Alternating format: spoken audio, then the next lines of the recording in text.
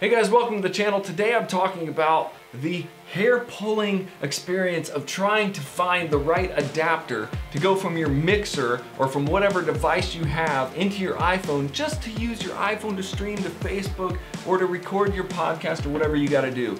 It is something that you can figure out. In fact, I figured it out for you. Stick around, I'm gonna show you.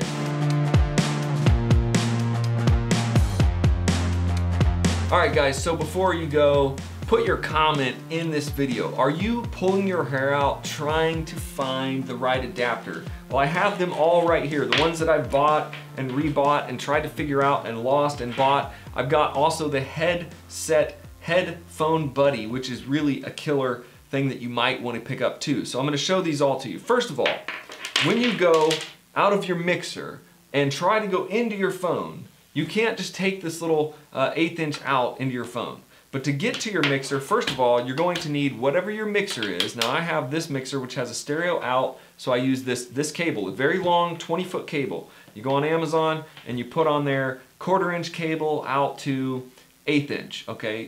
And it'll come up. I got a 20-footer because I wanted it to be long.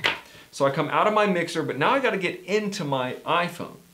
Now first of all, this is probably the most important adapter of all. It is a tip ring sleeve to a tip ring sleeve, TRS to TRRS, and I had a church talking to me last week and they were saying they had everything right, but they just needed this little adapter. So do yourself a favor, order this little adapter, this little Rode adapter right here.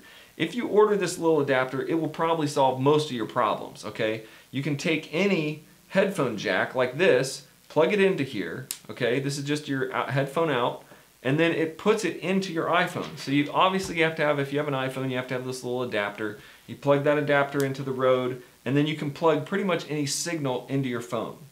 Okay, so that is how you can do it. Now, I did a video on the Headset Buddy, which is really a level attenuator. It's a line level attenuator because coming out of a lot of this equipment, it's too loud. It's too much signal to go into basically into the input of the iPhone.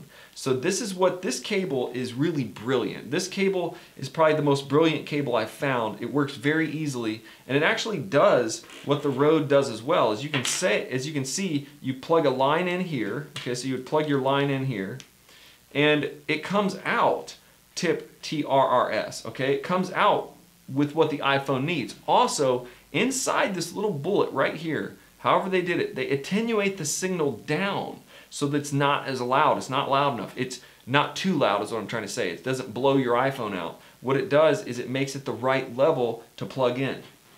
So you go from whatever you have, your little output from your mixer, into the Headset Buddy, and then you can go with your little annoying little iPhone white thing into your iPhone, and then you can go stream to Facebook. The last one, and it's the first adapter that I ever had, was this little adapter. I got it with Audio-Technica, sent this to me when I bought one of their lav mics, and I think this is really a really good little adapter. What it does is it splits the signal for the iPhone, tip ring sleeve, and it gives you a microphone in and a headphone out basically.